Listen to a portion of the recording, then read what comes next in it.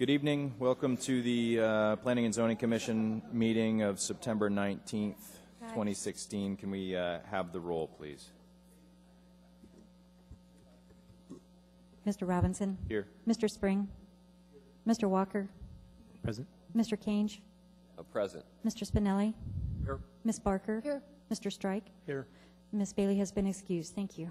Thank you, and I would like to note for the record that Mr. Sporhays was here at this meeting. I'm told by staff that he's been alerted to the fact that he has reached a number of absences, which means that he's to be removed from the commission. Mr.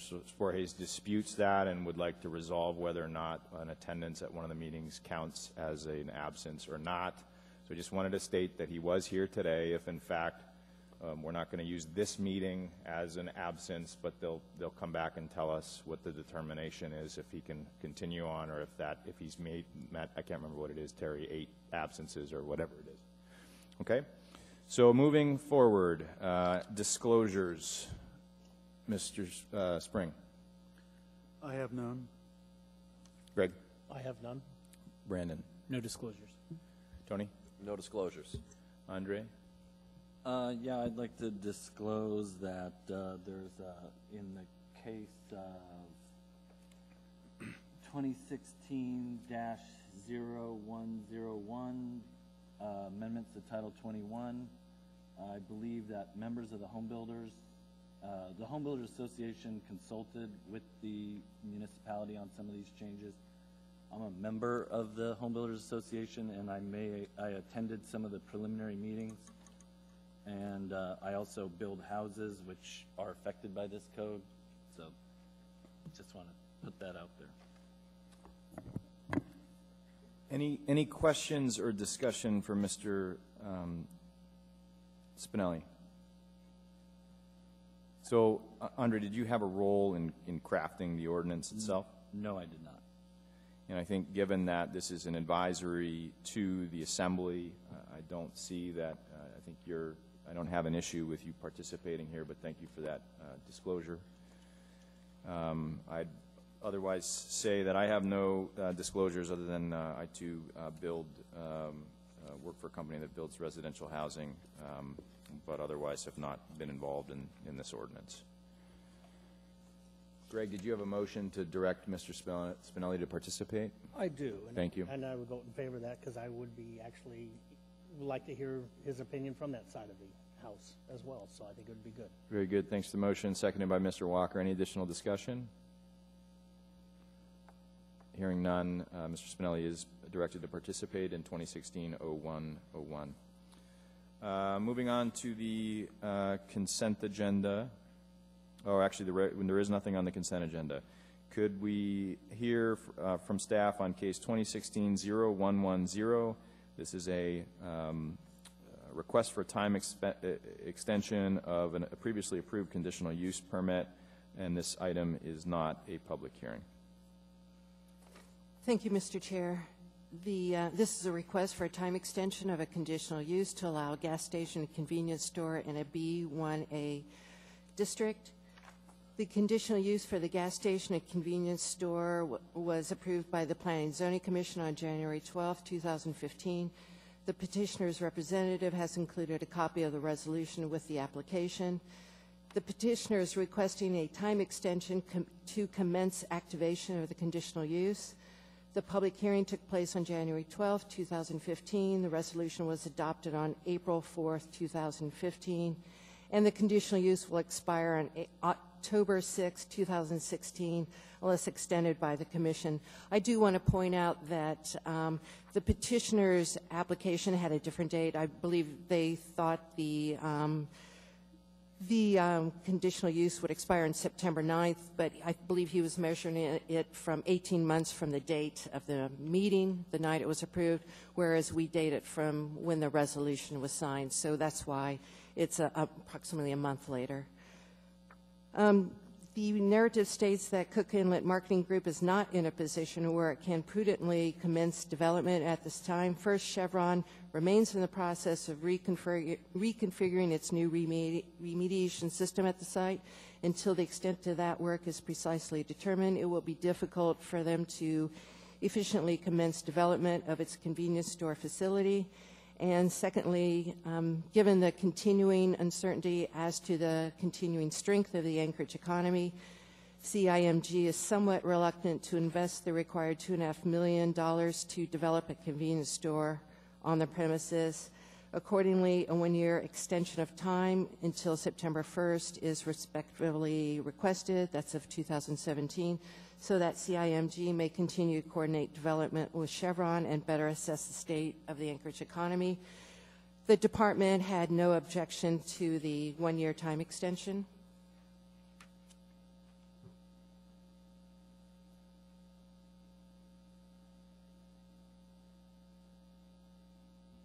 Is that it? That's all I have, Okay, yes. thank you. Any questions? Mr. Spring? Yes, I wonder if you have any information on the status of the site remediation issue? And I would just say that we're going to ask the petitioner to come forward as well. But Well, that Yeah. would be more appropriate for them to discuss it. I didn't think it was a public hearing, so. we can hear from the petitioner, just not general public comments. Any other questions of Ms. Ferguson at this point? Hearing none, I'll invite the petitioner forward. Good evening. Stephen Ellis appearing on behalf of CIMG. Thank you. Anything to add? No, I think she was quite thorough. So I'll ask Mr. Spring that he sounded like he had a question that maybe you can address. Yeah, I was here at the previous conditional use approval, and there was discussion about site remediation of the old gas station, and I wonder if you could give us information about the status of that remediation. It's an ongoing process. Chevron is in the process of redesigning the system and implementing a new system, and that's one of the things we're waiting on. My understanding and expectation is that that new system will be implemented this Mr. Ellis, can I get you to move the mic up? Sure. Thanks. I anticipate that the new remediation system will be implemented this spring and early summer, and it will help us in our development if we know where the new monitoring wells are and that sort of thing, so that it will be easier for us to work around those structures as we go forward with our development. Okay, yeah, for some reason I thought the remediation was already started. Well, it's been going on for quite some time, since approximately 2000, but they're kind of taking a second look and approaching it in a different perspective now. Okay, thank you. Mr. Strike? Yes, thank you, and through the chair. At the time of the approval, when it first came before us, there were 15 conditions that were outlined and identified. 2 of those conditions involved fencing the lot, especially in the southern portion where it faced the neighborhood. Right. And so understanding that the delay, you're looking to delay the actual development of that lot, is there any issue possibly with continuing at least with 1 or 2 of those conditions that were outlined at the onset of the rezone? That is to say, to commence, you'd like to see us perhaps build the fence sooner rather than later? Yes. Yeah. I think we're just reluctant to make any more investment in the property until we're quite sure we're going forward. The south portion is, well, the only activity on the property right now is a coffee stand that is right on DeBar, so the entire length of the lot going towards, I think it's Meek Avenue, is undeveloped. So, and there's vegetation that's always been there that's immediately in front of the street there. So I don't think that there's a hazard or an eyesore, if you will, for the folks looking at the property at the moment. Okay. Seeing no other questions, thank you for your presentation. What's the will of the body?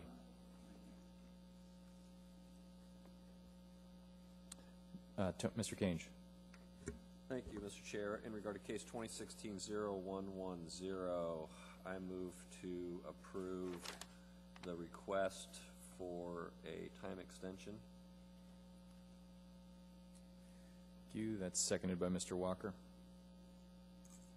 Would you like to speak to your motion? Thank you. I find that this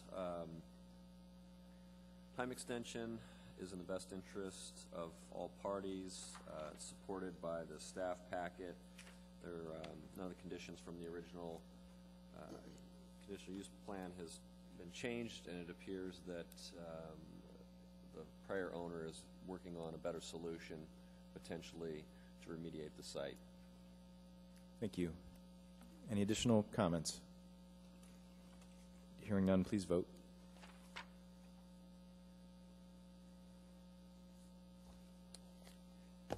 That time extension is approved. We have 3 public hearings here this evening. I'll start by reading the procedure by which the public may speak to the Commission at the meeting. After staff presentation is completed on public hearing items, I will ask for public testimony on the issue. Persons who wish to testify will follow the time limits established in the Commission Rules of Procedure. Petitioners, including all of his or her representatives, will have 10 minutes. Representatives of groups such as community councils and PTAs, 5 minutes, and individuals, 3 minutes. When your testimony is complete, you may be asked questions by the Commission. You may only testify once on any issue unless questioned by the Commission. An individual may have appeal rights relating to any action the Planning and Zoning Commission takes, except Commission recommendations to the Assembly, which are not appealable. It's worth noting that the 3 cases that we have remaining on our agenda this evening are, in fact, recommendations to the Assembly. So with that, case 2016-0097, Municipality of Anchorage, PM&E, rezoned from R1 single-family residential district to I2 heavy industrial district. This is 19 acres, generally located west of C Street, north of West 100th, east of Minnesota Drive, and south of West 92nd. Could we have a staff report, please? Thank you, Mr. Chair. You've already given all the introductory stuff, so I'll jump right into it. This is a request to rezone 19.01 acres from R1 single-family residential district to I2 heavy industrial district. The rezone is necessary in order to accommodate a stormwater sedimentation management facility needed by the MOA to comply with MS4 requirements administered through the U.S. EPA. The MOA conducts routine cleaning of the stormwater infrastructure that includes catch basins and oil and grit separators. Both liquid and solid materials are collected and discharged into the wastewater collection system. Current facilities for handling and disposal of this waste are not adequate, and a search was undertaken to locate a new facility. The site was selected through a site selection study undertaken in 2015. The lot located in the middle of the 3 lots is the petition lot proposed for development of the stormwater sedimentation management facility. The Clary family, owners of the southernmost property, which is Block 4, Lot 2, requested the inclusion of their property as part of their request. In discussions between the Planning Department and PM&E, it was found that there was not a Title 21 land use category that described the activities that were to occur in association with the stormwater sedimentation management facility. As a result, the Planning Department has prepared a code amendment to add this land use category under the I2 zoning district. The code amendment will be later on tonight before the Planning and Zoning Commission. They will take up that zoning change, code amendment. Looking at Standard 2, the parcel to the east of the subject 2 southernmost lots is used for industrial purposes. The MOA snow disposal site is located there. The northernmost subject lot adjoins 2 parcels of land zoned I2 owned by MOA Heritage Land Bank. The Laurel Acres subdivision to the east is zoned R1. The lots were subdivided in 1970, and to date, none of the sites have been developed. Much of the subdivision has Class B wetlands, and development of the lots would be cost prohibited. Further, the attached map, which is in your packet, shows the number of lots that are owned by the MOA and a private entity with the intent to use these lots for wetland mitigation. And moving on to Standard 4, the property east of the petition site is zoned I2 and is developed with an industrial use. The property to the north is zoned R1 and is undeveloped. If this parcel is developed as an R1 use, the petition lot to the north, which would be Block 9, Lot 2, will serve as a separation and buffer to the I2 property. Looking at Condition 6, the 3 petition lots have Class B wetlands. Development of the site will result in the loss of wetland on the subject lot. The diminution of the vegetation will affect wildlife in terms of habitat loss. Wetland function will also be impacted. PM&E recently submitted a permit application to the U.S. Army Corps of Engineers seeking approval for placing fill material on the property with the purpose of developing the facility on the site. PM&E proposes mitigating the loss of wetlands by conserving wetlands within the parcel directly to the north and thereby restricting future development of that northern parcel. Standard 7, the proposed rezoning will have negligible impacts on adjacent land uses as the rezoning of the properties from R1 to I2 is consistent with current development patterns in the immediate area. Standard 8, both the 1982 Comprehensive Plan and the Anchorage 2020 Comprehensive Plan identified this area as residential. However, since the issuance of both those plans, it has been determined that residential use is unlikely to occur. The draft LU land use plan map shows the area suitable for industrial use. Although I do want to stress that the draft land use plan map is only a draft at this point and is premature to make future land use decisions based on it. Department recommendation, the department finds that the 9 standards have been met and recommends approval of the rezoning of approximately 19.1 acres from R1 to I2. Thank you, Ms. Ferguson. Any questions? Go ahead, Mr. Spring. Yes, I have a question regarding standard number 5 for rezoning. And let's see, I'm looking at what page is that on? Excuse me a second. I think it's page 5. Yeah, page 5. The way that it's written, I don't find that the standard is met, my opinion. There's certainly isn't any road connection to this parcel. Arctic Boulevard isn't constructed. It's a Class 1 collector. And then you go on to say that an access driveway will be built connecting 100th Avenue to the parcel. And if it's going to be zoned I2, I don't think that's adequate. And I think it's really, I know maybe you'll correct me, I'm sure, but is the plan still to build a driveway, or is the plan to build a collector on the right-of-way? Through the chair, Mr. Spring, yes, that's a fair question, but I do want the commission to understand that this is a rezone request, not a major site plan review. And we all, once we have plans before us, tend to go off on a tangent and kind of really closely examine the site plan, myself included. But yes, the plans have since changed. I believe they are not going to build a driveway at this point. They are going to build a road to half standards, meeting half road to municipal standards. And the petitioner will have some additional information regarding the construction of 100th Avenue and their plans for that connector road to the proposed facility.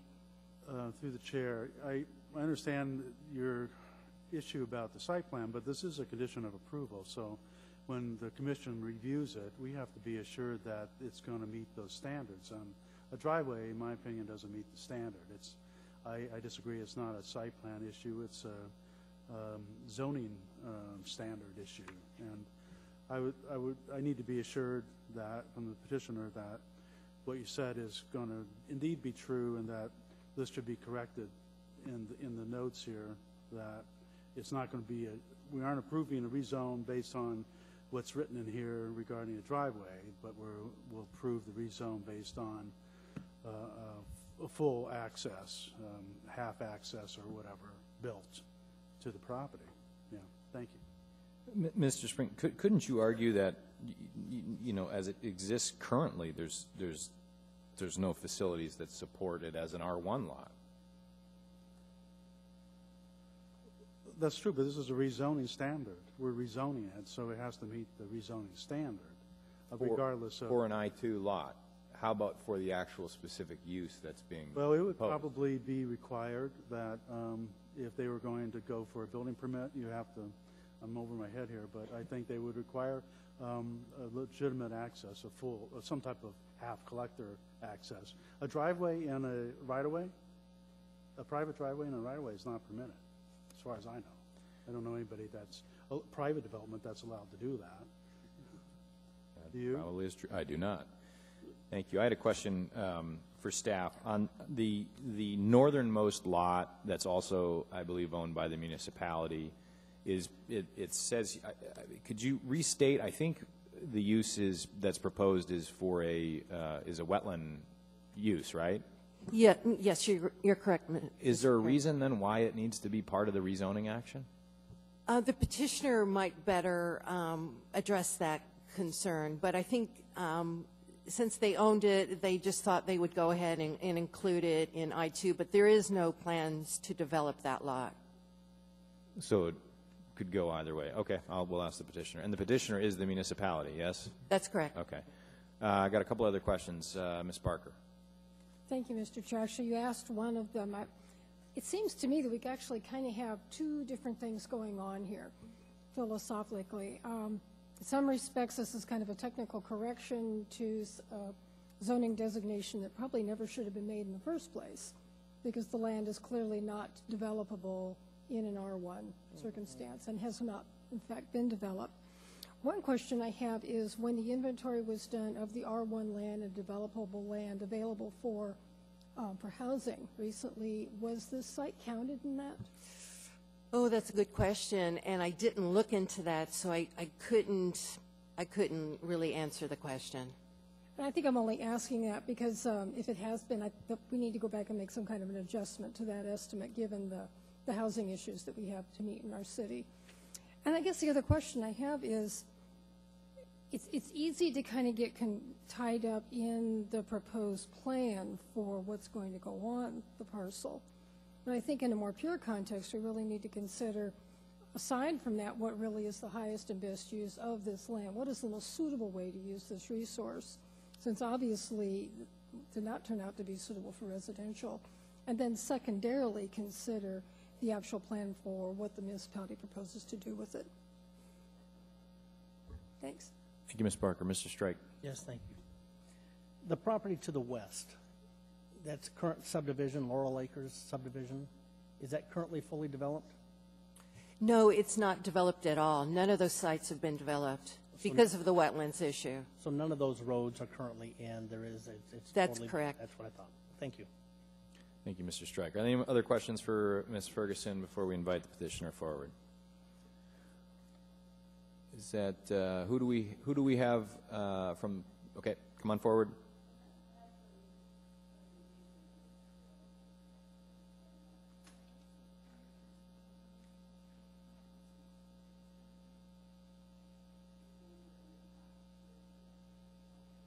I don't know. Should I go?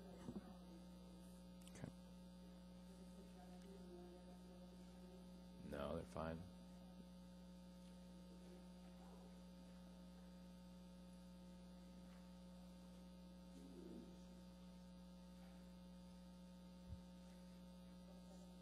Yeah, just say if you're going to actually use we'll require that you stand next to the mic during your speaking point, so if you need something close, keep it close to you.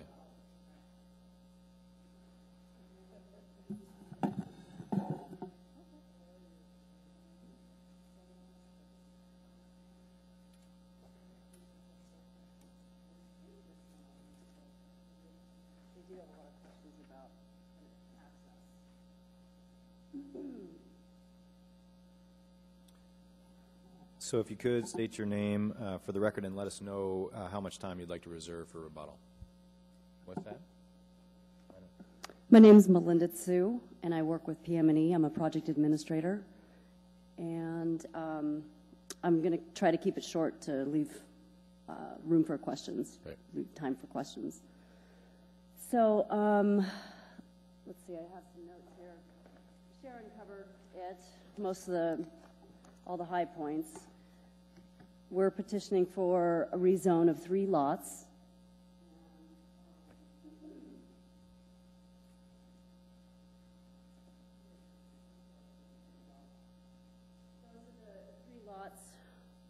There, it's the middle one is being proposed for a development.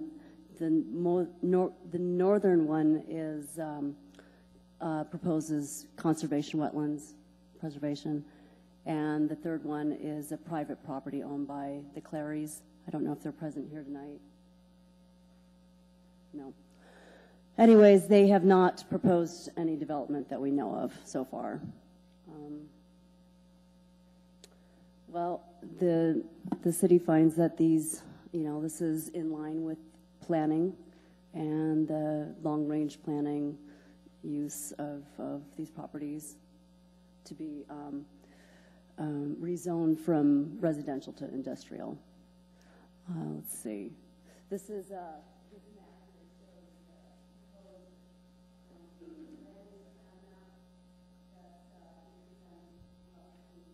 I'm going to need you to be on the mic or it'll be all off record. Okay. So.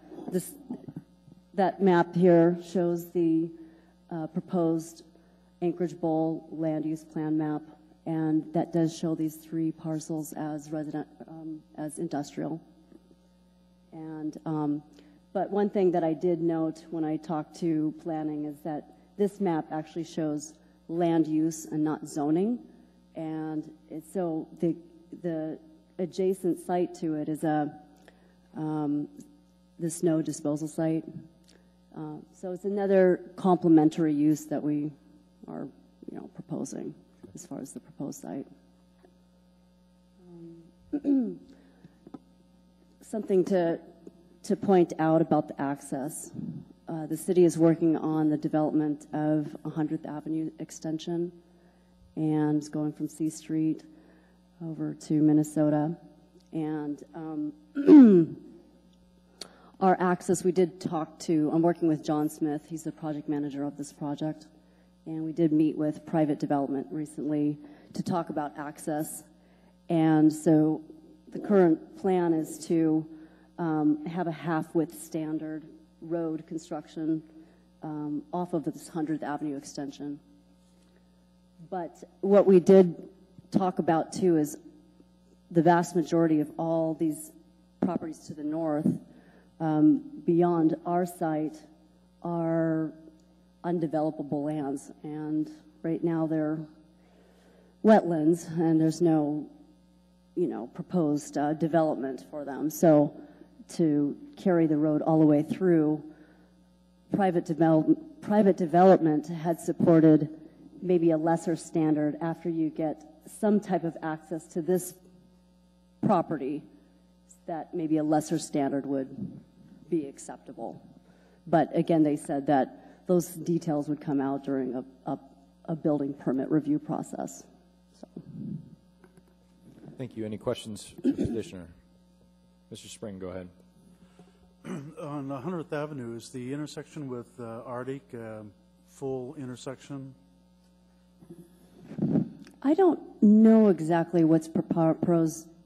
I mean, whether it's not just left, right turn, right in, right? It's, can you come down to 100th and make a left turn? I believe so. I think there's going to be a median, and the median won't go so far here. So, yes. Have you thought about asking for, if you're not going to, if the city doesn't think that it's really necessary to extend Arctic all the way through, have you thought about amending the OS&HP to eliminate the Class 1 collector? No, we haven't gotten that far. We haven't thought about vacating any right-of-way. But you are thinking about reducing the design standard on a certain part of that extension, Potentially. which would not meet Potentially. I mean, Class there's, 1 collector, right? you know, I don't know if this is actually shown in the OS and H&P right now. It is. Is it all the way down there? Yes. Okay. The entire Arctic is a Class 1 collector. I'm not sure. So Okay. we've just had preliminary That's simple. discussions. One thing to note is we're only in concept phase for this project. I mean, we're just in soils, you know, we've had some preliminary soils done so far. We're going to do some more geotechnical work this fall. Survey, we just got a contract for the surveyor to go out there. We're doing all our kind of background, you know, classification of the materials that we're expecting to come to the site. Basically, it's going to be a dewatering site for all the materials that we remove from catch basins and to support the, you know, our requirements for our permit requirements. Thank you. A couple other questions, Mr. Kange. Thank you. Through the chair, I noticed that you went out to the Bay Shore Clat Community Council. I didn't see any letters of support or not, or the adverse. Did you go out to Takotnu or Taku Campbell Community Council? I didn't see anything in the packet. We did not go to that one. We only went to the Blade. Do we know Platte if this Bay falls Shore. in their privy? I see they're on our packet as being on the Taku Community Council. I think this is, I don't know. I think it's only, from what I was aware of, it was only in the Platte Bay Shore Community Council. We did make one presentation there. Okay. Did they have anything to say adversely or? They did not say anything specifically against the rezone. Of course, they were more concerned about, you know, if they were to build their future house next to it, but out of everybody that we sent notices to, there was one couple that did show up. Okay, thank you very much. Mr. Walker. Thank you. Through the chair. So this is being called a stormwater sedimentation management facility. So does that mean you're going to suck all the junk out of the storm drains with a Vector truck, and then you're going to dump Vector trucks on this site and pile up dirt? I mean, is that really is that a layperson's description of what's going to happen here? Yeah. Okay. And I think sedimentation got in there somewhere, but it's actually just sediment, stormwater sediment management facility. So my understanding of how this works is they dump the truck, they push it into a big pile, and the water runs out of it, and so that's really what you're doing. Yes, this is essentially we're dewatering the grits and gravels and sediment that we remove from the catch basins and the manholes. And will they remain on site indefinitely? Or no, will they be moved no. off So site? this is just a site to process and dewater the materials. And what we're actually looking for is like a very, very gradually tilted concrete slab, and with slotted drains and various. Again, it's just concept. We've actually looked at different facilities around, like 11 facilities down in Washington State, to get an idea how they have set up a site like that. They actually have like a open canopy cover, like a pre-manufactured building canopy cover. But yes, it's simply that type of process. Once the materials are dewatered, we would again gather them and haul them off to the landfill or another, site that accepts materials. So a lot of this work, my understanding is it's done, there's a private contractor in town that does a lot of the work for AWWU, and then I think AWWU has some of their own trucks. Will this be only for AWWU trucks, or will it be for the private contractor? That's a really good question, because this is really just for street maintenance. So AWWU at King Street has their own facility that can handle septage and sanitary sewer waste. We're exclusively looking at only handling, non-domestic waste. Okay. Mm-hmm. Currently, there's been an opportunity for us to use the AWWU site for, you know, certain times we discharge the water into their system, and then we have a different place that we've been managing it at Northwood. Okay. But yeah, it's not an AWW facility. So you can probably see where I'm going with this. I guess I'm trying to get a rough idea of what the traffic is going to be in and out of the site. Yeah, we, you know, our street maintenance crews, they said they operate 3 Vector trucks, and then they have a contractor like Alaska Stormwater Waste, and then they operate 3 trucks. They said they would make like 3 trips a day per truck. So they operate sometime between May and October, but usually maybe somewhere more like June to August is their peak times of use. So, you know, you might get something like 20 trucks or you know, more a day hauling it in. Okay. But then after you're hauling it out, you have significantly less waste because it's dewatered, hauling it out. I estimated from their records, they said they've hauled out like 300 to 700 tons. Different, that, you know, they've had like 7 years of data.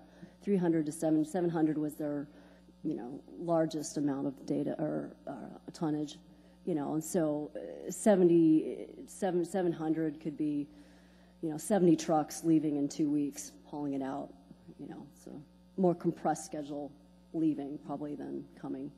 Okay. So I'm going to ask 2 questions in one here. Why rezone the conservation area, and why rezone the Clary property? Just for consistency of use? Well, surrounding uses? Or? You know, the land use plan maps show those as industrial. We bought the 2 properties together. The city brought the 2 properties together. I think we're just consistently handling it together. The Clarys seemed interested. They probably recognize that there's no opportunity to develop it as residential. So given the opportunities that they're seeing of you know, maybe having access now, I can't speak for them, but we did invite them, and then for us, we just own the 2, so we went ahead and did both of them. Okay. Treat them the same. Especially it will be consistent with the land use plan map. Okay. One more question to the chair, if I may. There are some settling ponds or some kind of wet areas to the north of the snow storage site. Can you tell us what those are? You know, I don't really know if it has something to do with the snow disposal site or not, but you know, once the snow melts, it has to go somewhere. So it's probably part of its treatment before it's, you know, part of the treatment, just probably the natural treatment. I don't know all the details, but it is on the same site. I'm assuming it has, you know, there's a lot of water, snow melt that comes off of it. Has to be managed and going somewhere. Thank you. Thank you, Mr. Spring, then Mr. Spinelli. Yeah, real quick question. So there'll be some basically sediment on site. How does typically prevent reentrainment of the sediment in the air, high winds and whatever? Is there something that you do to prevent that? You know, there's different things that we've seen that have been used down in the lower 48.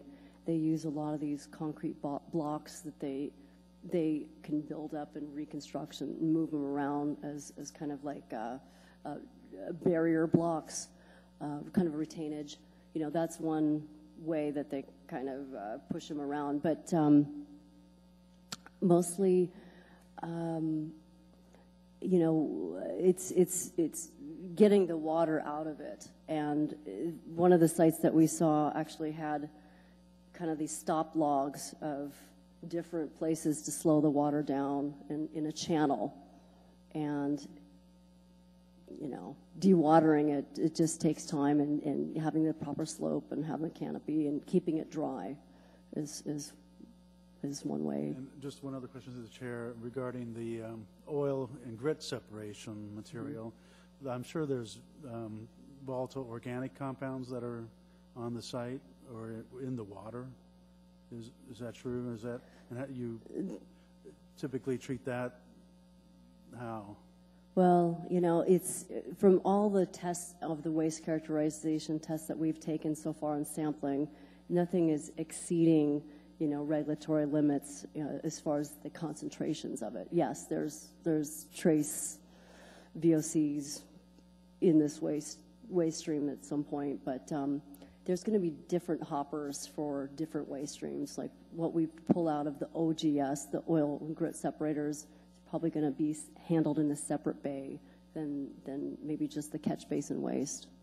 And it's treated somehow and contained on But again, it's all going to be, you know, managed so that it's dewatered.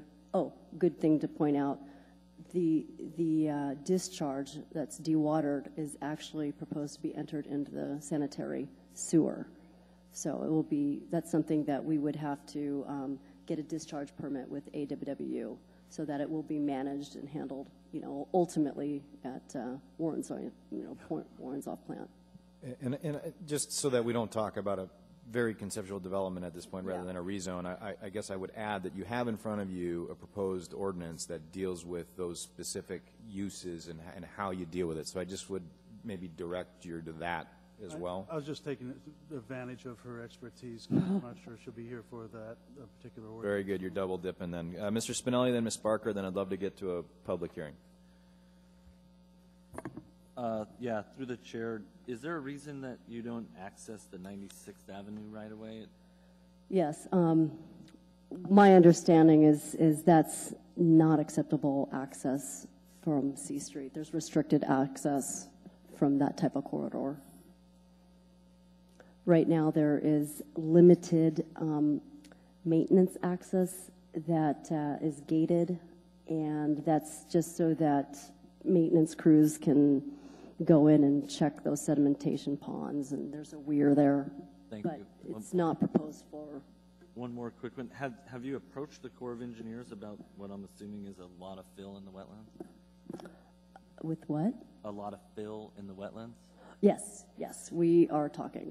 We've already submitted, that was in Ms. Ferguson's report, we've already submitted a core application. Okay. It's under public notice right now. All right, thank you. So. That's all. Ms. Barker. Thank you, Mr. Chair. What's the consequence of the no project alternative? This is a requirement for the city to come up with a site to manage this waste stream. You know, it's right now street maintenance is using Northwood site, and it's not appropriately designed to handle and the amount of materials that we're doing, and we want to manage it appropriately. And you know, that's why we're doing the research that we're doing by going down to lower 48 and looking at the pros and cons of what works and what doesn't work and how best to, you know, manage this type of a facility. So we need a place, and we did do a site selection. You know, we started off with a big GIS map of all the different potential properties and narrowed it down, and we do feel that this is the best, you know, one of the best facilities, locations that it can be. What happens if we don't comply with the requirement? I'm just trying to increase our understanding of the whole construct here. Mm-hmm. Well, you know, I have Christy Bischofberger. She's the head of our not wetlands, but watershed. Thank you, watershed group. And you know, right now we're already strained in our obligations. I think we've said we need to come up with a site within 5 years of signing, and we're close to not even, I don't know, we've got obligations, put it that way.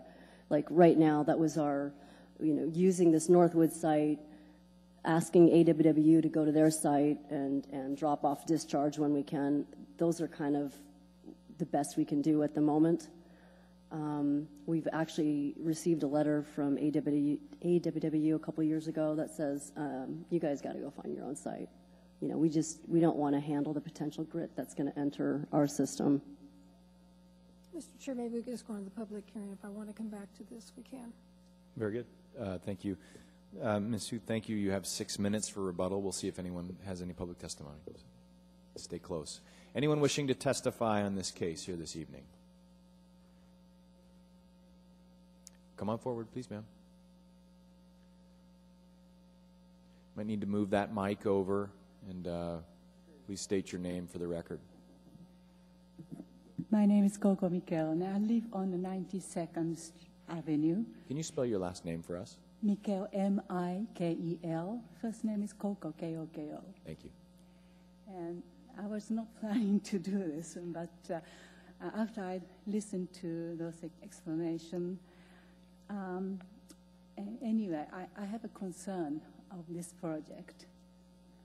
I take my dog for a walk to this area. It's a beautiful wild nature and very peaceful, and it's a really bogland. And sometimes, there's a pond next door to this area, a very small pond. I think it's something to do with AWW.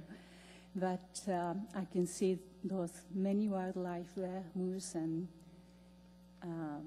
migratory birds, swans and sunlike cranes, geese and ducks. And my concern is if this project goes ahead, it might interfere the quality of the water and area and ecosystem. And that would be a pity, because this is only one of the few places in Anchorage Bowl which obtains a beautiful nature. So I really want you to consider about this fact. Great. Thank you very much. Thank you for your testimony. Anyone else wishing to testify? Anyone at all? Seeing none, I'd invite the petitioner back. If there's anything you'd like to add, or if there's other questions, you've got plenty of time.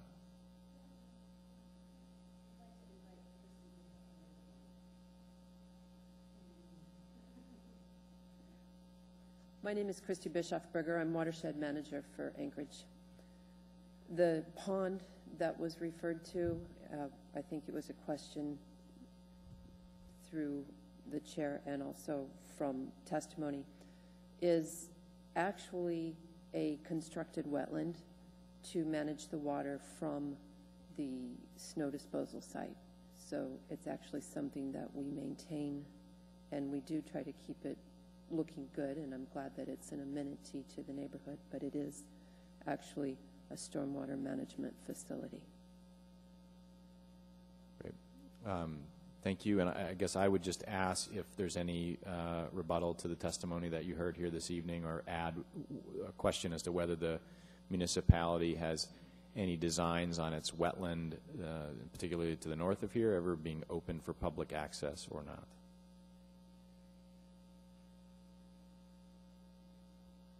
And there's one other question for you in the queue. You know, like right now, whether this parcel to the north is used as mitigation for this site, or it may even come into play on mitigation for 100th Avenue, but it's fully the intent to make it a conservation easement. And the cities with HLB, you know, we intend to actually, you know, with all the other various properties that we own,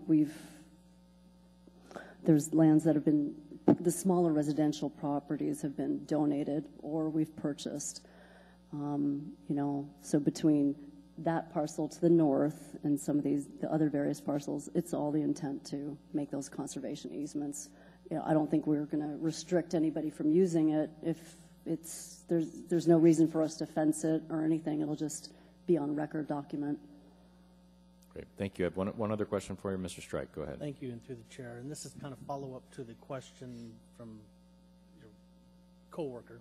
Mm-hmm. And this was, can the two sites complement each other? You've got one that's used for the water runoff, you said, through the snow removal. Well, it's not being used in the wintertime. So you've got a large site here already in place handling sedimentation and runoff, and The other one is you don't need the access from the snow removal side. In the winter, it seems like these two sites might be combined Yeah. into a facility type that's already half built, half in place. Yeah, that's a good observation. We do feel that these are very complementary, public facilities, whether they can actually be used. Sometimes people say, oh gosh, the snow, if on a heavy year, that may not melt until, later in the season. Do you know more about that? We did consider that. In fact, that was my first choice when we were going down this road. However, we have snow years like we had a few years ago where the snow actually was still in the snow disposal site when it was getting ready to snow again. So we can't depend on that. And the other thing is we set the snow disposal sites up to melt and drain in a particular way. They're not accidental.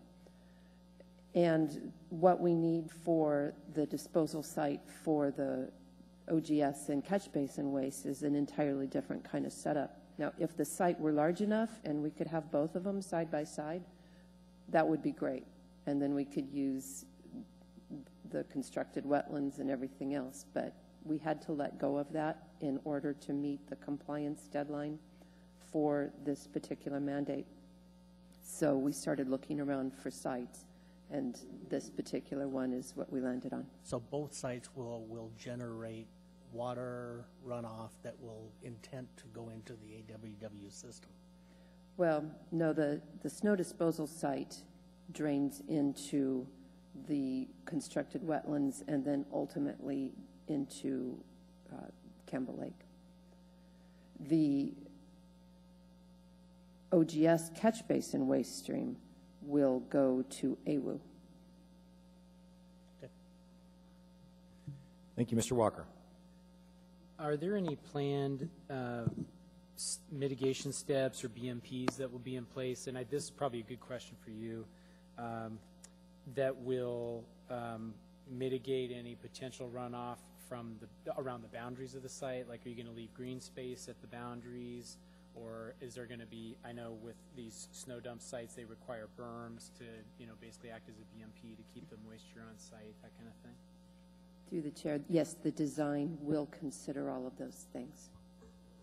We don't have the design in place yet to share with you, but we will make sure that there's a buffer and a protection zone and also any kind of catchment that would be required for a system like this. Thank you. Okay, Mr. Strike, and then hopefully we can put something on the table. This is for staff because that raises the question. You have industrial land now adjoining residential.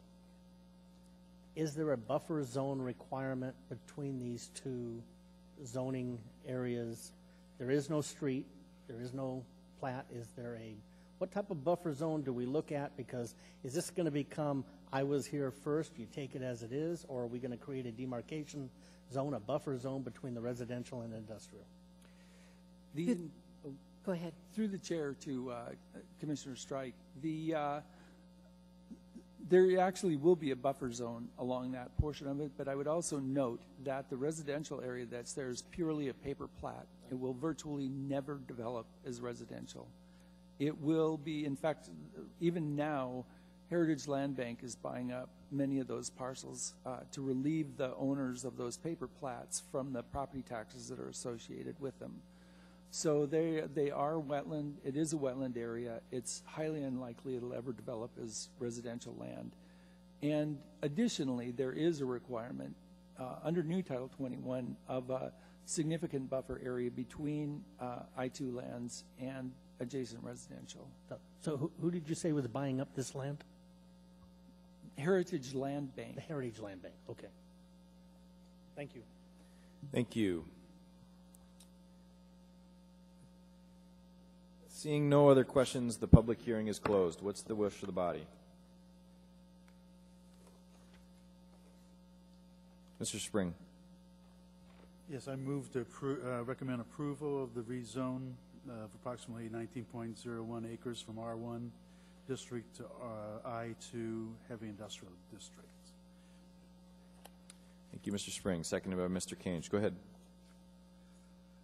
Yes, I find that, I'm going to support the motion, that the rezone does not have any major conflicts with the surrounding properties, and particularly the R1 zone land to the west, which is, according to staff and my understanding, that is not able to be developed due to severe wetland constraints.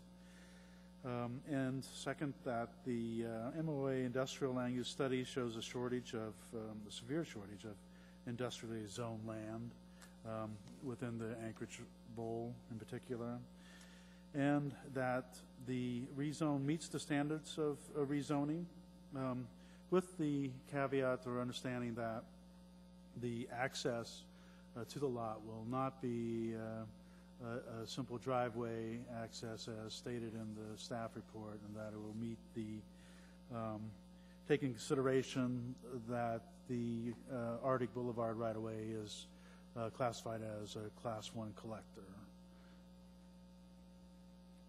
Thank you, Mr. Spring. Any additional comments? Mr. Strike. Yes, I will also be supporting the motion, but I'd like to identify, because this came up in this last week, that we have 2 petitioners making 2 requests for rezoning. And I think it should be either noted that we are intentionally voting to approve both concurrently as opposed to separate motions. Yeah, is the intent that we have one motion that carries both, or does the other, we have the authority to act as the petitioner, the municipality does on behalf of the other? Because there are 2 separate and distinct petitioners. There are 2 petitioners here, but in fact, a rezone is independent of petitioners, to be honest. For example, if the municipality were looking to rezone an area specifically, if 51% of the people in that zone agree to it, then the entire zone is rezoned, even though there may be people opposed to it. In this case, all petitioners are in favor of it. The rezone is a rezone of its own action. It is not a rezone that's dependent upon individual petitioners. I just didn't want this to come back on us later. Yep. Thank you, Mr. Strike. Anything else? Mr. Kange. Thank you. Through the chair, I'd just like to add the findings that the I2 zoning designation is appropriate for the areas. It maintains the industrial land use pattern as established and in support of the Anchorage 2020 Comprehensive Plan and the draft land use plan map. Thank you, Mr. Kange, and I too will support the rezone. I do want to note that we heard one member of the public testify this evening opposed. I believe that the additional wetlands in the area does provide for significant wetland and wildlife habitat, and importantly, I think the proposed use of this lot that's really driving the rezone is extremely important to the overall municipality of Anchorage. And with that, please vote.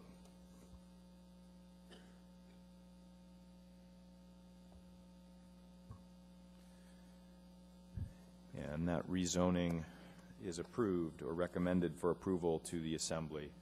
Hoping we can keep on going unless people really need a break, but we'll have at it. Case 2016-0101, an ordinance amending Anchorage Municipal Code Title 21, various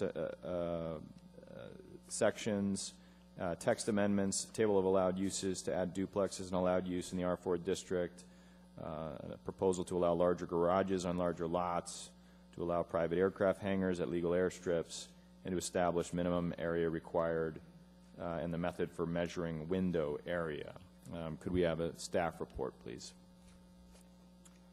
Through the chair to the commission, as staff on this particular case, I would like to note that we've been now working with Title 21 for about 9 months, and it really came into consistent use at the beginning of this year, 2016. And there are a number of things that have come up that have both caught us off guard and things that we knew that were actually in code that we were going to have to address as we move forward. So we're now trying to identify those as we go along. We're trying to group them into reasonable sized packages without maybe too many, but also not trying to bring them forward as one piece at a time, and to begin addressing them. So I will go ahead and start at the beginning of this one. The first portion of this code amendment has to do with the text amendments themselves. And that's that the code was originally intended to go into effect on January 1 of 2014. It was put off for a year, then it was given an allowance of going concurrently. You could use new Title 21, or you could use the old Title 21 for the year of 2015. And it's come into full force in 2016. So really, we've only had 9 months of testing on this code at this point. But the text amendment section essentially had 2 items in it that were key to being able to address changes as they came up. The first one was that code amendments would only come forward twice a year. In other words, 2 times a year you could bring code amendments forward to the Assembly, or through the Planning and Zoning Commission to the Assembly. And I think it was the intent of that was that the frequency of those code amendments wouldn't be such that would be a big deal. And they allowed for 3 years for that to go on, from 2014 through 2017. Or into 2014, 15, and 16. So that would have finished in January of 2017. So our original intent was to simply make it so that 3 years was ongoing. So given that this is the first year we've really had it fully enforced, it would go for 3 years, in which case that would go through 2016, 17, through, it would end on January 1 of 2019. But then others noted that, under old Title 21, there was no such provision for only coming 2 times a year, and it really wasn't, it just wasn't a big deal. Well, there wasn't a real reason that anyone could really come up with why that was really an important thing. And so what you see in there now is it basically deletes that requirement to only come 2 times a year. And it allows us to address them as they come up. And I would note that this has been really important. We've now had a couple cases where for example, ANTHC, where failure to have acted on a code problem would have postponed construction for an entire year, and it would have been a multi-million-dollar mistake based on an error in Title 21. We're dealing with one right now on UAA, but it's all over, is that the new code simply failed to allow for the fact that PLI lands, or uses on PLI lands, had storage needs. So, for example, UAA it's not an allowed use to have a storage area for a hospital or for schools or for universities or even for us. So, for example, the bus barn, the school bus barn out by the Public Works area, that's not a legal use under new Title 21. So we've identified a number of these things that just have to get taken care of and move forward. One of the other pieces then is that the Assembly had the ability for kind of emergency situations that were clearly identified as mistakes to act on that independently of the Planning and Zoning Commission. And that would be terminated now on January 1 of 2017, after really only 1 year of being in place. And we'd like to extend that for the original intent of another 2 years, so that it would be in place for 3 years. It's my goal to bring all of these changes to you, and in fact there's, I think, a good example of one that you could identify as simply a mistake, and that's the R2, or the duplex in a R4 zone is fairly clearly just a mistake that could go directly to the Assembly. But these things do have planning implications, and by coming both to the Planning and Zoning Commission and to the Assembly, there are 2 public hearings that the public has an opportunity to participate in, so to deal with these things. And we can air them out a little bit more clearly, I think, by addressing it this way. So that addresses the 2 changes to the text amendments for Title 21. So the next one that you see in there is the ability to allow duplexes in an R4 zone, When Title 21 was first undertaken, that was not, both single-family and duplex were not allowed in the R4. But through the public process, it became clear that those two were desirable in that R4 zone. And when you read the purpose in that R4 zone now, you'll see that it's predominantly intended for higher density homes, but it includes single-family and duplexes and triplexes. And when you go to the table, however, you'll notice that the P that allows that to be an allowed use in that zone is absence. So this is a simple correction to address that. Single family, that is an allowed use in the zone. It was picked up, but the P is missing for the duplexes.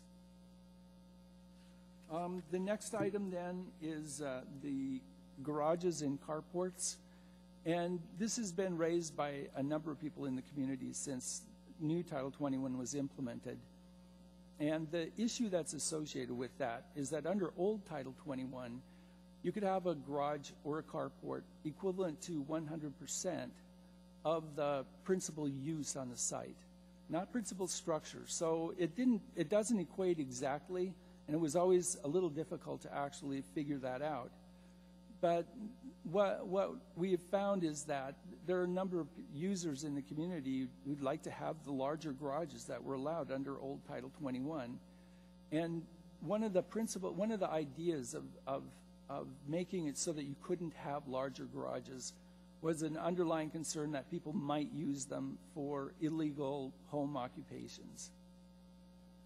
And what we find is that there are a lot of people who have home shops, who are car collectors, who are any number of things, who legally have been wanting to have these larger garages, and that the real frequency of illegal use, we went for decades with the old garages at the size that they were, and it just hasn't been that common.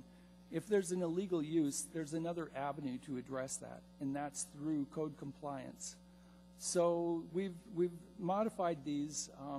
The larger garages aren't allowed in all of the zones in the community. They are allowed on larger lots. Smaller lots maintain the requirement for the 50% use or maintain that, especially higher density. The R2M, R3, R4 all maintain the newer requirements for smaller garages.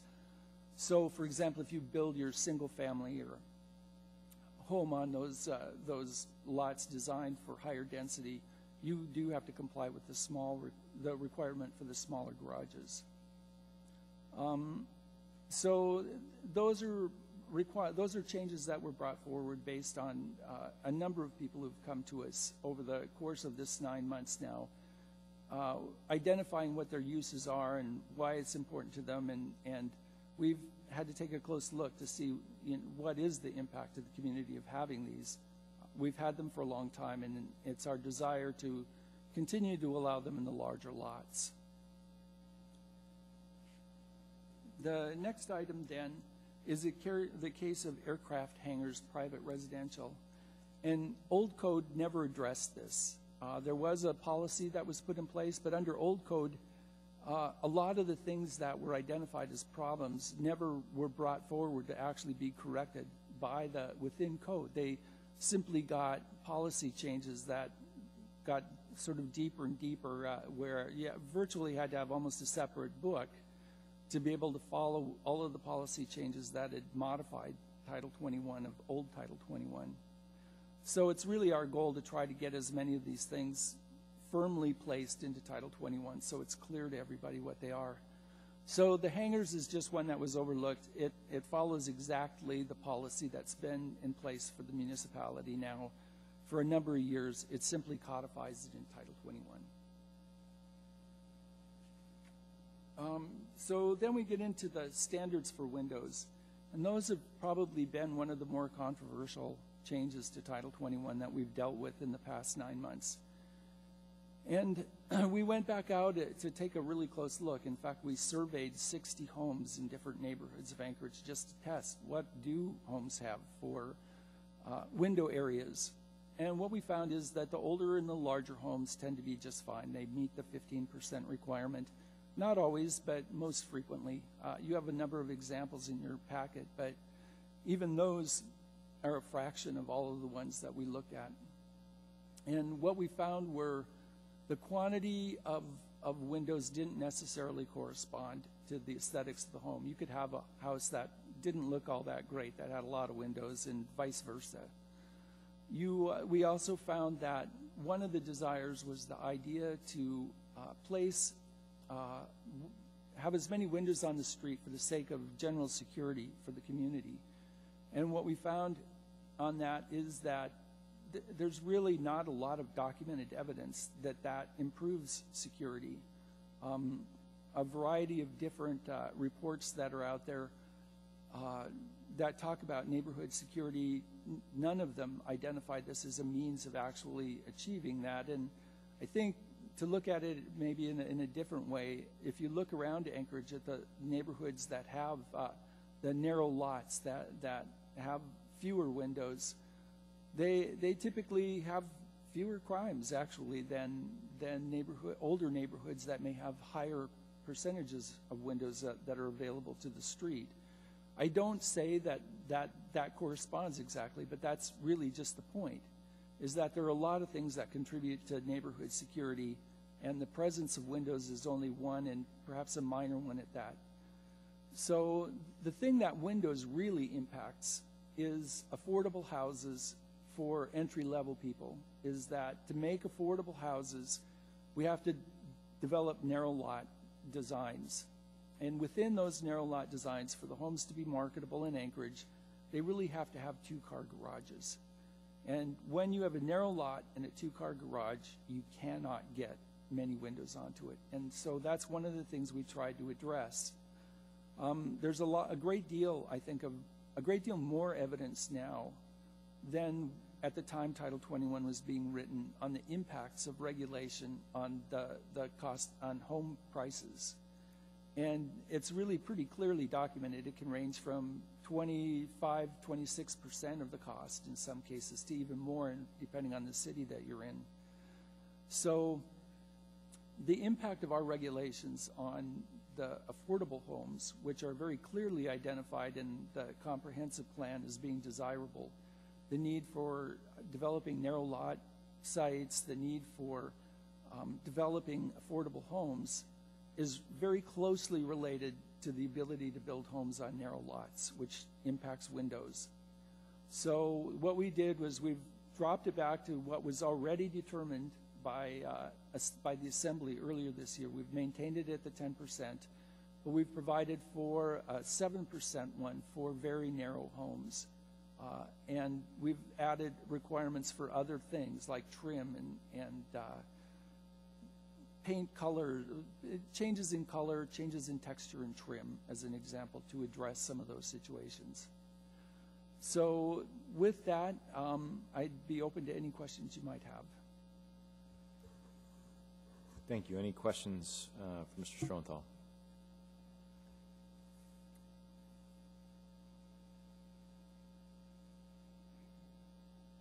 Any questions at all before I go to public hearing? Mr. Spring.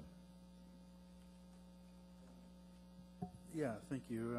On page 6, there's discussion in the staff packet about H, narrow lot, small home reduction, the window size. Let's see, can be reduced to 7%, provided the homes with 500 square feet or less. I don't understand how that's calculated. 500 square feet, it sounds like a lot to me. It doesn't sound like a narrow lot.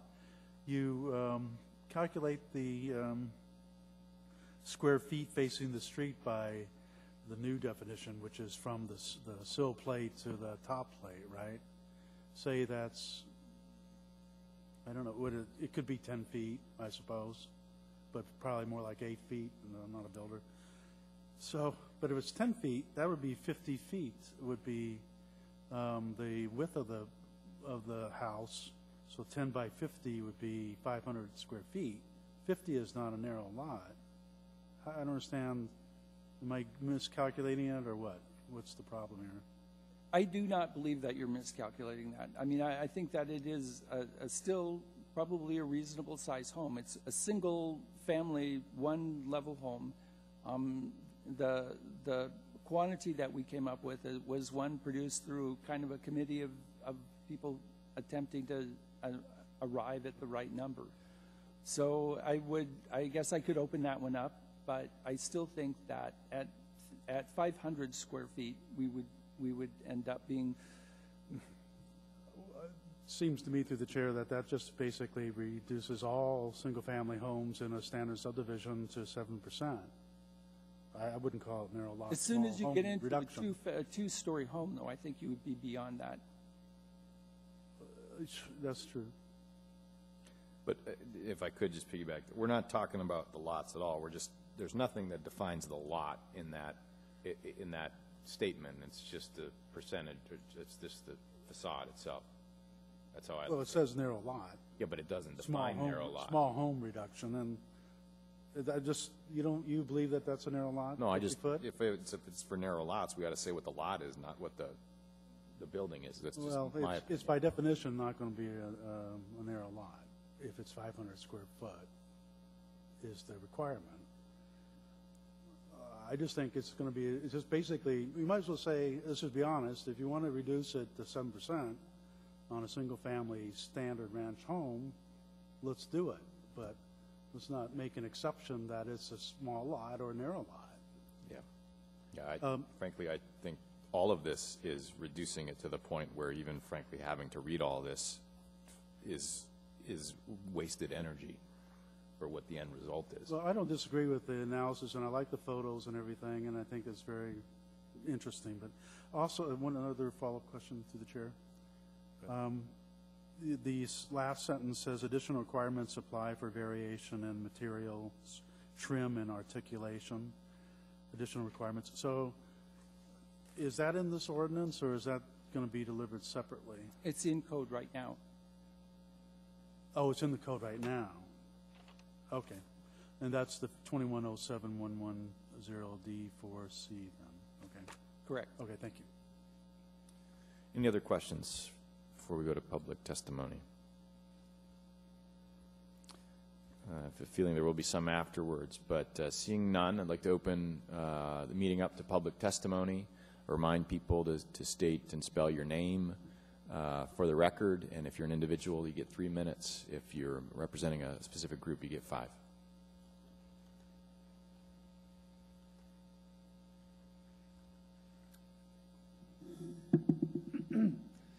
Pardon me. Good evening, everyone. My name is Dan Coffey. It seems like I've devoted a good half of my life to Title 21. I wanted to say that I really appreciate the opportunities that you're going to afford for amendments and changes as we discover these things, and I also compliment staff on bringing you basically 3 or 4. It's in a sizable where you can deal with it and address it, and it'll go to the assembly. The idea of the limitation was something I opposed. It should never have been limited. And then when we lost 2 years for the opportunity, now we're restoring that and allowing these to come more frequently. I think that's just really, really critical.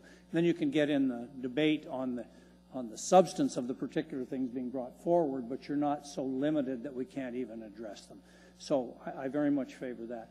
I also read the public comments, and one of them said that there's no guarantee of a public hearing in under the code. Well, you're not adopting an ordinance. You or the assembly is not adopting an ordinance without a public hearing, and you aren't going to make recommendations without a public hearing. So I'm not quite sure where that came from, but it was indicia of a lack of understanding of this process. And I will say one last thing.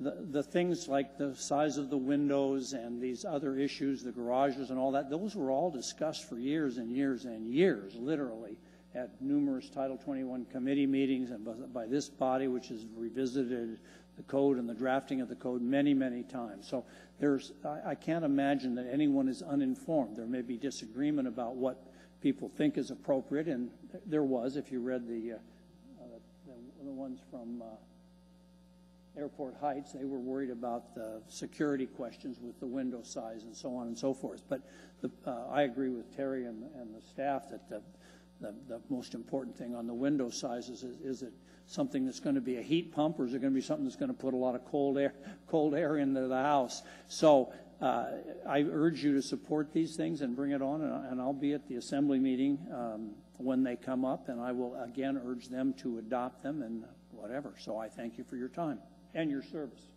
Thank you, Mr. Coffey. Thank you. Thank you.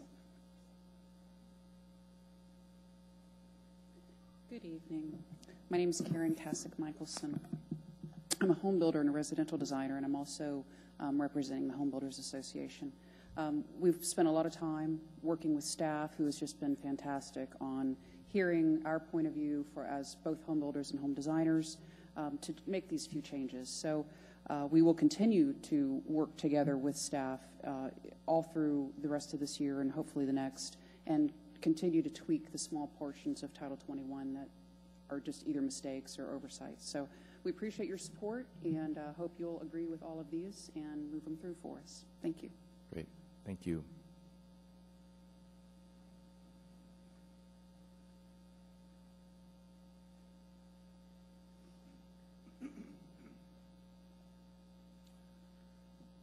Mr. Chair, fellow members of the board, my name is Paul Michelson, M-I-C-H-E-L-S-O-H-N. Been a general contractor in Anchorage for approximately 43 years.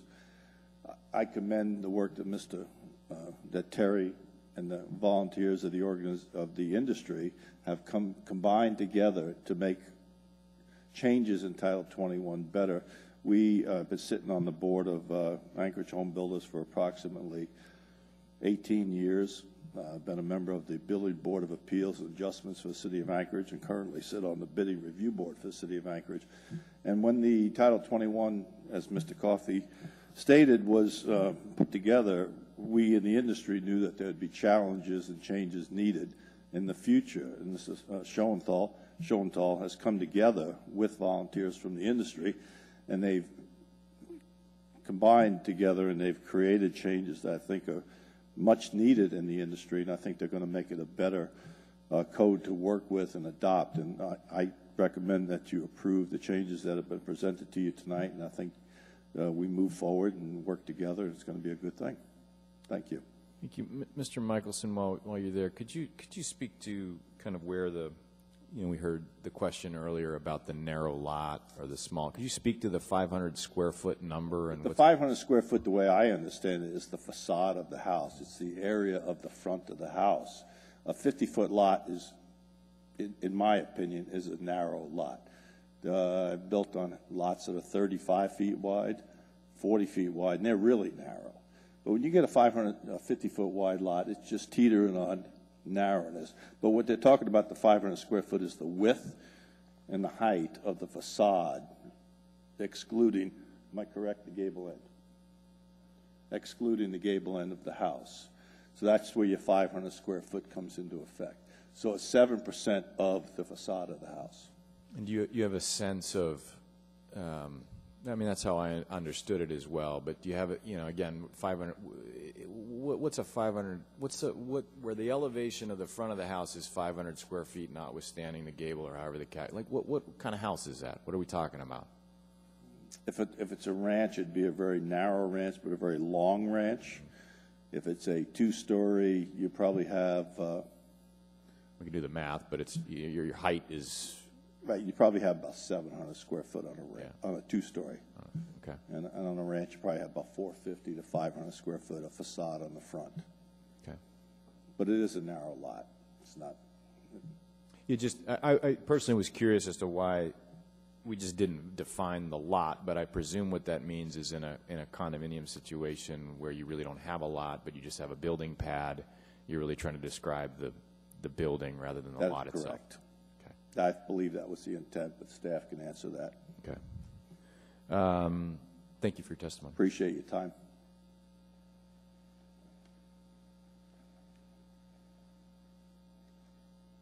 Hello, my name is John Rankin. I'm a residential designer. And it just so happens, if you have one of these, on page 7, I designed that for one of the major builders.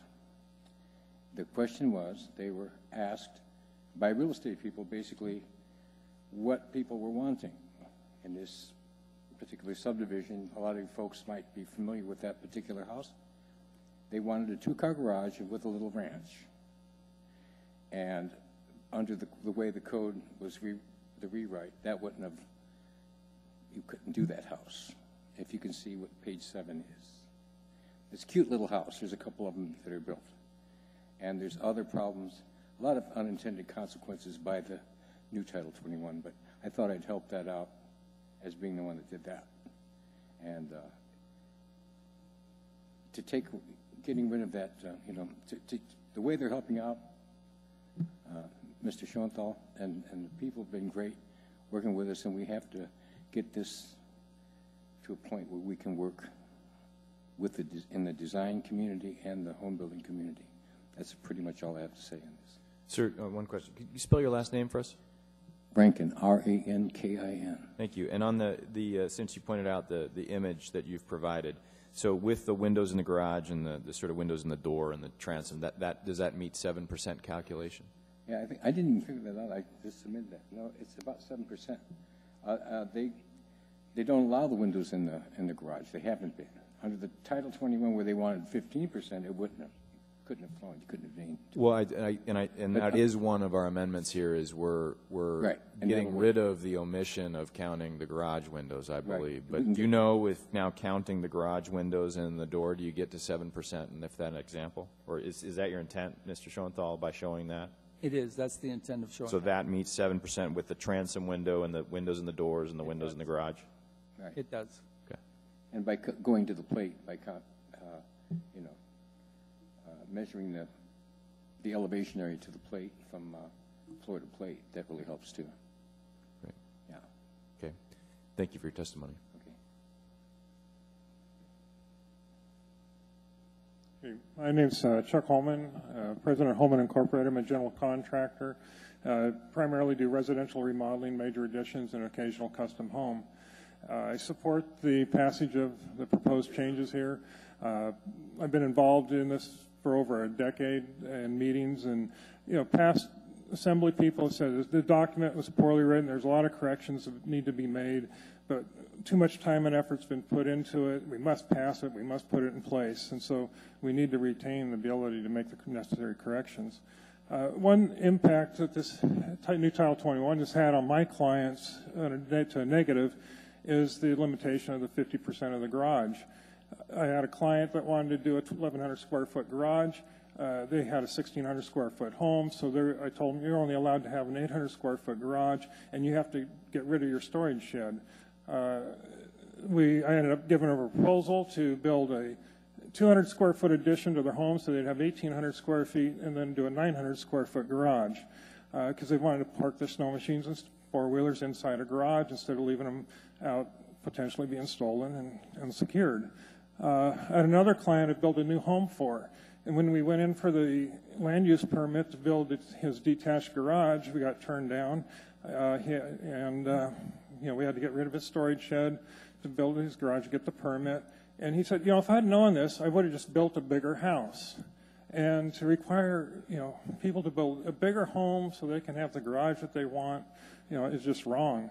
And a real estate agent had some R3 property, this isn't part of the ordinance here, but he wanted to build a 1,000 square foot garage with a 1,000 square foot condo. These Alaskans have their toys. It's an Arctic climate. And they got their snow machines, their four-wheelers, or they do woodworking, and they want a garage to do things in. Yet if you want a 1,000 square foot condo now, you got to have a 2,000 square foot primary residence to have 1,000 square foot. So I would like to see that change too, but that really doesn't impact me as a contractor. But my clients, they do woodworking. There's a lot of uses for the garage besides car storage.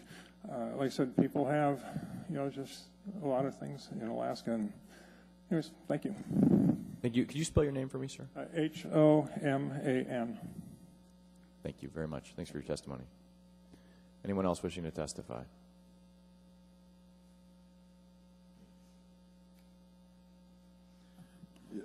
Good evening. My name is Ron Thompson. THOM, PSON, representing the government activities co-chair for Anchorage Home Builders, and also I consult on the side and bring a lot of permits into the city. These changes were not taken lightly by the administration. We've done many hours working with them, pointing solutions, coming together with options to make sure that the language and everything didn't have little subtleties that maybe not catch all these things that we were trying to do and create more problems. So in working with the staff, both Hal and Terry, every other week we've been meeting for almost 6-8 months or something like that now, I think, something like that. And that process has been back and forth. And there's been some proposals come forward and say, oh, this would be really cool to kind of try this. But then you get into it and you start really looking at it and say, you can't do that. My background, obviously, some of you may not know, but I was a building official for 18 years here in Anchorage. And I've been working on the government side. Now I'm on the other side. And so, I mean, I understand all those aspects when it comes to the administration having to make sure that these are enforceable and follow up on it and make sure that there's not loopholes developed. So we kind of really went over that, and we'd sit one topic and we'd hit it for 3-4 meetings and go over that. And then we'd go out into the industry or out into the field, and Terry did a lot of research going out in the field. We took pictures of buildings. We calculated everything with regard to ones that looked really nice, people have talked about and commented, ones that may not be, I think that were tried to be affected by the changes in Title 21. And so we found those adverse effects that were created by some of those changes. And I think this language really helped clean up being able to build, but also be able to keep the aspects of what the Title 21 was created. And at the end of the day, I think that using it daily, using it with the staff, meeting all the time, we've also, on my side coming in, everybody used to always use generalizations, say, we need to fix this, and this is the problem. Well, here we dealt with specific issues, and we made the industry give us specific examples, and some of those pictures were in there, and I think that Terry provided a lot of different samples that we did. So it's a process that I think has went very well. Did everything in there that both sides brought up. I mean, after going through it, some made it, some didn't. So we tried to get this, and we're going to continue that effort to try to put small, succinct corrections that help make sure things are clear so they're enforceable, that we can design to them and all those type of things. And this was the first process that I think the administration, I obviously, in the first one that went just directly to the assembly, we helped put that together with an assembly person. In this case, we all felt the same way when we got to this meeting. It needs to come through the normal chain of command. It needs to come through Planning and Zoning Commission. It needs to go to the assembly. So we were definitely engaged with working with the administration, and I think this is a byproduct of a really clear, precise, corrected fix that we can actually use in the industry, and actually I believe the city can also enforce it in a way it makes it easy for plan review. It makes the questions that have been going on be cleaned up. And so the big part of, I think, putting more change possibilities in the future, I mean, it's not like we're, we've been working on this for 6 months and we've put one forward. So it's not like they're wanting to go every 2 weeks and you guys see them every couple meetings. But the intent is we might run up against those things that we need to get changed, and it might be important to go more than twice a year for the industry to move and also the administration to be able to enforce correctly. So we appreciate the process. We want to follow the process, and I think that you can tell there's a lot of people that have worked on it that have been spending time, including a member of the assembly that's been in those meetings with us as well, that and they've interchanged, and John Weddleton has given us a lot of input with regard to the creation of Title 21. So I think it's been a great process, and hopefully it's a good document that we can move forward and allow the industry to have a little bit clearer path, and then the city be able to enforce it pretty cleanly. Great. Thanks, Ron, for your testimony. Anyone else wishing to testify? Anyone at all? Okay, hearing none, the public hearing is closed. Any questions, additional questions for staff before I ask for a motion? Go ahead, Mr. Spring. Yeah, just to staff. Looking through the Title 21, the table of dimensional standards for residential districts, am I correct that it's all the residential districts have at least a minimum of 50 feet width, with the exception of R3 and R4, which allows for 35-foot widths, I believe. So 35 or so, yeah. Or 20, I guess, in the R4A. Would you, so given the fact that every residential zoning district has at least a 50-foot width, would you say that a 50-foot width is a narrow lot? The thing is that about a 50-foot lot is that that's actually pretty standard for our downtown lots. And the thing that's different to me in assessing those is the difference between a 2-story home and a 1-story home. A 1-story ranch on a 50-foot wide lot with 5-foot setbacks on either side means it's 40 feet of house frontage, and then you subtract the garage door, a double-wide garage door off of that, and you have, I mean, the garage door comes into the overall width area that you're dealing with, but under the new, you can add windows into that. Under the old, you could not. In other words, you could count windows in the new under this new system. But garage windows are going to be relatively small. Most people aren't going to want to put windows into a space that simply is going to be a heat sink. So a lot of people have shops. Others in our group actually noted that they probably spend more time in their garages than they do in their bedrooms. So the idea that that's not a valid place to look out onto the street might not be appropriate. But in answer to your question, is a 50-foot width lot a narrow lot? It's a pretty standard lot inside the community, but it really comes down to single story versus double story. And I think that there's potentially some wiggle room on taking a look at what a reasonable width is. What we're really trying to deal with are the narrower lot homes on this. And through the chair, I don't want to just get into a discussion with you, but I mean, I agree that I see how that could be a problem, and that's a cute little house here and on this narrow lot. And this picture shows me that is a narrow lot. I've seen these houses, and this is a 35-foot wide house lot here. And it makes sense for this. I mean, particularly since you have design standards, and it has to be done. I can see that, but I just don't see it applicable to a 50-foot wide lot. I mean, that's my neighborhood. But John, if your house is 35 feet, it's because it's on a 50-foot wide lot. If your house is 35 feet, it's because it's on a 50-foot wide lot. With 5-foot setbacks, right? It could be 40 foot, yeah. Right. This one, I'm looking at the picture, though. This one's, I've seen this. This is not on a 50-foot lot. This looks like a picture of something on a 35 or 40-foot lot on page 7. I mean, I think the intent was to allow something like that to have a lower, but I think unintended consequence is that you're going to allow a standard subdivision with 50-foot lots to go down to 7%. Mm-hmm. And if you're going to do that, we should consciously do that and not just let it be an unintended consequence. Yeah, and I would just ask you also recognize there's a lot size and then there's a pad size in a condominium project. So your lot means nothing, right? But you have a buildable area. Mr. Spinelli. I guess I just wanted to kind of point out a couple things for John's benefit. Is 50-foot wide lot is the average lot width, but in cul-de-sacs they take the average, so you'll end up with 25-foot wide houses.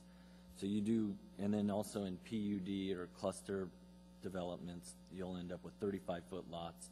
So you can have skinny houses, and then your open space that's required by that type of planning. So you end up with 35-foot lots and 25-foot wide homes. So that's kind of just one kind of tidbit that maybe you weren't quite considering. So, no, but that's pretty common for us to be building on those things. Yeah. Okay. Thank you. Thank you, Mr. Spinelli. Any other questions of staff? What's the will of the body? Mr. Strike. I'll go ahead and take a stab at this, and I'll read this.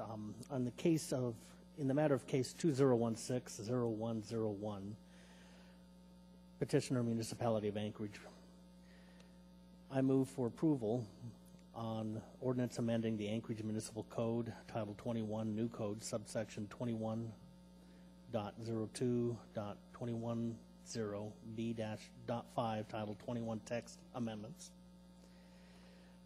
21.05.010 Table of Allowed Uses to add duplex as an allowed use in the R4 district.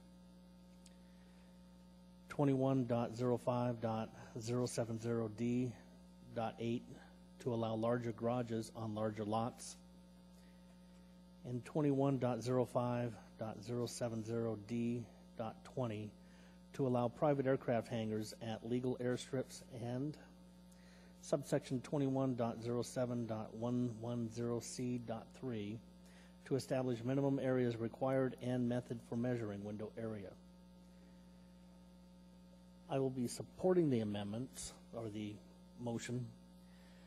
I think there's a combination that we have worked to correct unintended consequences, but as well as clarify past intent, which I think addresses Mr. Springs' issues. And I'll leave it at that.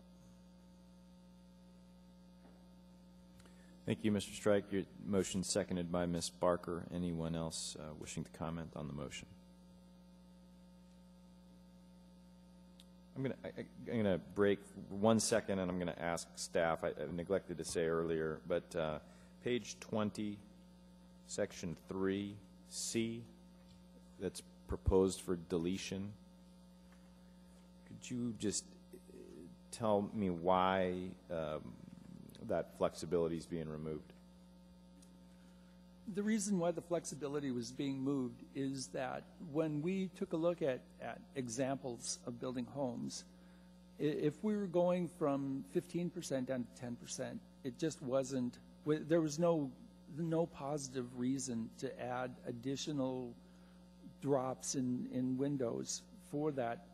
And a second reason for that was that if in fact the stated goal of this whole window thing to begin with is for eyes on the street and for aesthetics basically on the street, for our community benefit, then allowing that window placement could be put on the other side of the house, provided you're already providing 15%, doesn't make very much sense to us as a community. I mean, you could put more windows on that side if you want to. That's entirely your choice. But to grant an exception that allows you to take windows from the front to put it on the back side doesn't support any of the basic premises for the intent of the ordinance in the first place, and that's why we were considering. Well, and I am not in a position to offer any kind of amendment here, but what I would simply say is your work here with home builders has been primarily geared at single-family homes and townhouse development, not multifamily. And I have built multifamily where a side of the building which is primarily hallways, stairways, mechanical, and those sorts of things. Want a larger structure that sometimes it is, in fact, if you're not putting living on that. For example, a side of a building along Muldoon Road, and where we have put windows at the ends of hallways, but not much else, and have not been able to meet 10% there. And so I would just argue that I think your examples have been towards a certain type of building, and because we don't see a lot of multifamily, you're maybe not looking at the multifamily developments quite the same way. So again, I think I've used that clause before, and I've used it because not only did I not get to 15%, but I didn't get to 10%. To the chair, one thing I would note is that there is a clause. One of the reasons why we considered this, and we've actually incorporated now into both the single family as well as multifamily, is that at the director's option, the director can grant a variance from that 10% for one of the facades not facing a street. And the intent there is that in our looking at homes around Anchorage, there were almost none. It was almost 0% that where they met the percentage on one street face, they almost never met it on the other. And it's just the way homes and multifamily buildings are set up. Like you've said, there's stairways at one end. On single-family homes, it's oftentimes the garage that's on the one end of the site that might be facing the other street, and there may not be any windows in it at all. In fact, there frequently aren't. But the intent is that with the ability of the director to take a look at that second facade and make a reading, including not having any windows at all, that there is a safety net there to be able to examine exactly the kind of situations you talk about. Thank you, Mr. Schoenthal. Good with that. Back to the main motion. And anyone else wishing to comment on the main motion? Please vote. And that ordinance passes. I would like to state that I do appreciate the process through which this amendment has been offered. I think you really don't get into the details by reading code until you have a real product in front of you, and I think it's good to have multiple parties at the table to work through these issues.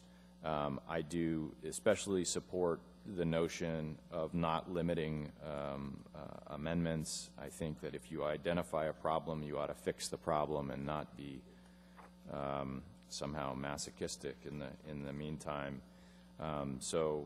With that, this moves on to the Assembly for their discussion. Thank you. We'll take a 5-minute break before the last ordinance in front of us.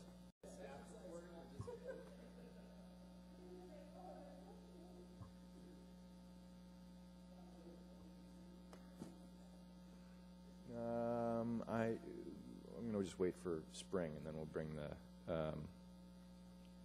What I wanted him to also hear is that you all received a invitation to a work session with the Assembly on the land use plan map.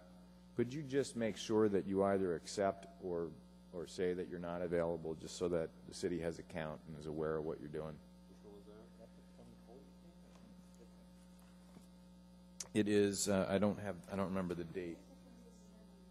7th of October, which is a Friday. And yeah, so the 7th, so staff's having, oh yeah, it says Anchorage 2040 land use plan. That's what it says. I guess it's the 2040 plan on the 2020 plan, but never mind. But just, and generally speaking, Brandon is, the staff is having a tough time getting people to respond. If you're like asked about whether you can make it or not or something, just if you could, respond to those as much as you can. Go ahead, Brandon. Do we know if there's going to be burritos? Request for burritos. I assume it's a new mo. Okay. Last case in front of us, case 2016-0103, Municipality of Anchorage Ordinance amending Municipal Code Title 21, 2105, use regulations to include stormwater sediment management facility as newly identified use in Table 21051 and other changes as indicated. Could we have a staff report, please? Yes, to the chair and the commission. Staff was originally approached on this by the project management and engineering department, and this particular use was originally identified and put into the use designation as a snow storage facility. The problem was that in the end, the requirements, the use-specific requirements that are associated with the snow storage weren't really appropriate to what was going on here. So there was another attempt to try to identify a use that was really closer to it maybe, and in the end it really became apparent that there may be multiple locations where these are located in town, that this is not likely to be the only one, and that it would be worth our while to establish an actual use category for this specific use, just so that we could address the use-specific needs that are associated with it. So as you go through what we've identified it's being allowed in the R5, R6, R7 zones, the B3 zone, and then all of the industrial zones. And it's a conditional use in all of the residential zones that it's in the B3 zone, and it is a site plan approval, administrative site plan approval in the IT zone. So the intent is to kind of cut back on the red tape associated with it being situated in the industrial zones, but require that, just like we do with mineral extraction or natural resource extraction, that sort of facility or snow storage site in the more susceptible zones like the residential ones, there is a requirement for that conditional use. So questions that came up early, you guys worked pretty hard to pin down Melinda Tsu on some of these things, but the questions that had come up were things like buffering and what kind of things can be placed here. And I think she covered a considerable amount of that, but as you have the opportunity, I think, to take a look through, we provide the definition, and then we provide the use specific standards, including location, minimum lot size for it, the materials that are allowed to be actually deposited and placed at these locations, and it withholds the ability, for example, like AWOO, to use anything that's septic or anything that's concrete slurry, any of a variety of things. We really try to maintain it so that this is really addressing that stormwater sediment that's sucked up from something like 3,600 catch basins. And we've identified a required setback from property boundaries. The maximum height of these gravel piles can be 15, but they'll rarely be that high. They generally have kind of a cover that goes over them. The intent is that they'll drain out, but they don't get to be rained on. And it provides for the material, the runoff, to be collected and stored, or at least be sent to where it'll be remediated. So, for example, I think Melinda touched on that. It'll actually go into the sanitary sewer and not in the storm sewer. So the second piece that we've included in this one is another one that came up from PM&E, and that's that under new Title 21, we're required to have the vertical 6-inch curbs on all of our streets now, and that included the residential cul-de-sacs. And the guys who drive the snowplows came back and said that's really a big problem in cul-de-sacs. That if you're trying to make those radiuses and it's not clear exactly where the boundary is, that you hook on the edges on the vertical curb where the side ramps are to driveways. It's really easy to hook the blade on those, and it causes damage. It cause damage to the equipment as well as potentially to drivers. So they'd asked if we would take a look at allowing the mountable curb, the roll curb, as most of us probably think of it, which is the most common one. I did actually go back, and using aerial photography, I identified 154 cul-de-sacs in Anchorage, which is most of them. I bet it's probably 90% of the cul-de-sacs. And of those, only 9 actually have attached sidewalks. And the argument for having the vertical curb in the cul-de-sacs is that cars are always just going up over that roll curb and parking on the sidewalks. And in what I found, I didn't find a single case where that actually happens. And I think where the problem really exists is that people pull into those driveways and they're maybe 2-car deep or whatever, and they park over the sidewalk in their driveways, and that's not a problem that gets fixed by vertical curbs or roll curbs. It just has to be enforced that cars don't get to park on the sidewalks. So that's the second piece that's in here, relatively minor, I think, but one that I think is not just something that should go to the Assembly. Changes like this that come up should be addressed, I think, by the Planning and Zoning Commission, and so we've combined these two. And that's my report. Thank you. And Terry, is it one motion that you're asking for that then? It is one motion. It's one ordinance, even though these are multiple actions. Okay, very good. Mr. Walker. In the case of 2016-0103, I move to approve the with department recommendations, if any. Thank you. I'm gonna get you to hold that for a second. Just a little formality here. I'd like to open the public hearing. Anyone wishing to testify? Anyone at all? Hearing none, the public hearing is closed. Mr. Walker, your motion. Point of order, I have a request that I want to ask the staff a question. Okay, go ahead. Staff, on page 7, I want to get out of here too, so I don't want to prolong this. And it's a good ordinance. It's a good ordinance. But on page 7, the screening, am I interpreting that right? It says an earthen berm, a site obscuring screening structure, at least 6 feet tall. Buffer landscaping L2 or some combination of these. Can I interpret that to mean that you only have to put in at a minimum, if you wanted to, a 6 foot tall fence?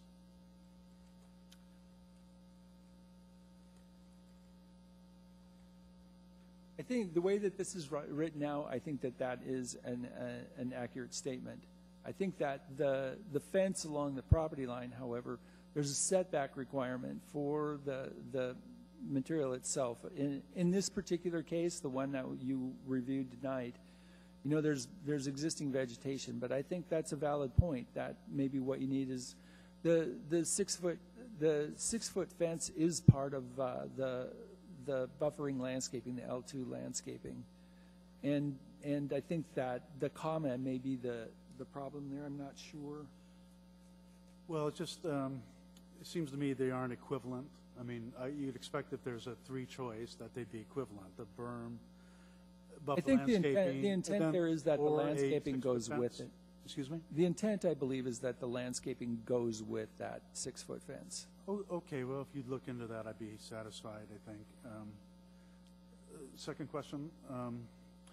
The long-range planning recommended that the IM district be deleted as one of the zoning districts permitted, where this is permitted. Have you, you didn't, it's still included in this, so I'm assuming you disagree with that. It's one that simply didn't get picked up. We actually have a new district coming that's likely to come online which is the AM, which is airport management, in which case it would be appropriate. But we can delete this from the IM one. It's an oversight on our part. Okay, and then what about the Chugach Eagle River and Girdwood zoning districts? I'm assuming they will need this also. Does this ordinance allow this sediment management facility in those districts? It does not yet allow those in those districts. We've specifically held off from the Girdwood district because they're going to be starting a review of their plan this fall. And the part of the intent, even the garages as an example, isn't picked up in the Girdwood area, only because I think it's going to be open for discussion down there. And we don't want to include something for Girdwood without really getting an opportunity to go down and clear it with them through a little longer exercise. So Chugach Eagle River then, through the chair. Chugach Eagle River, there may be a need for this. We don't have it in here right now. Most of that material is still brought back to Anchorage. Okay, thank you. Good questions. Thanks, John. Mr. Walker, can you restate your motion? I move to approve case number 2016-0103 as proposed. Thank you. It's seconded by Mr. Strike. Would you like to speak to your motion? I think it seems like a reasonable change to make, and I just, it makes sense, and it seems to be consistent with the best interest of the development community, and in this case, half of it anyway, with PMNE's objectives. So. Very good. Any other discussion? Please vote.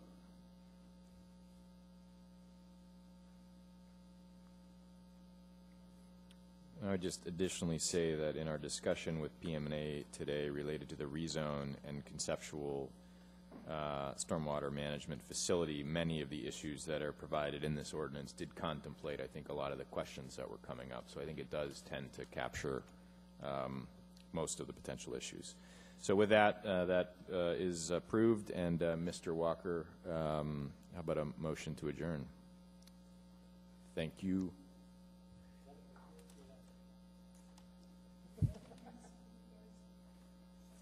Meeting is adjourned.